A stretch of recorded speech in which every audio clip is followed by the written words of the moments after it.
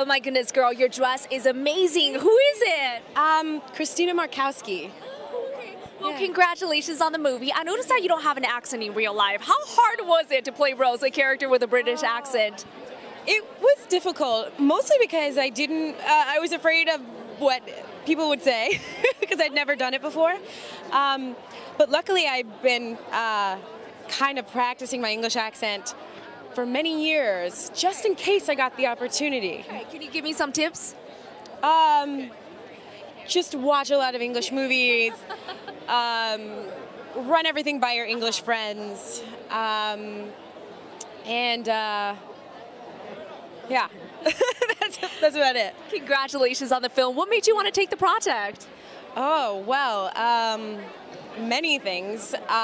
First of all, it's great material. It's one of the best scripts I've read with such great, interesting, funny, smart female characters. And obviously just working with Wit is an incredible opportunity. So yeah, kind of win-win.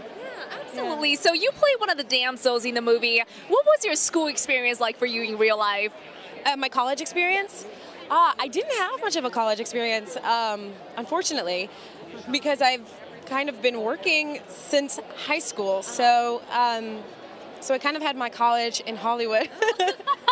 So it's great to do this kind of movie because, you know, you get to kind of live that life, even though you haven't. Cool, absolutely. And what are some of the biggest similarities between you in real life and the character you play? Well, I'd like to think that I share Rose's sense of style and her sense of conviction about what she believes in, standing up against men and people who aren't quite up to snuff. Yes, I completely agree with you. And who did you have fun with the most behind the scenes? It's such an incredible cast. It seems like the chemistry is amazing between you and Greta, Adam. Well, he's not here tonight, but one of my favorite cast members is Jermaine Crawford. Yeah, he's a great young guy, and I think he'll do well in Hollywood. Cool. And one last thing, can you give our viewers a 10-second scoop why they should check out the film? Okay.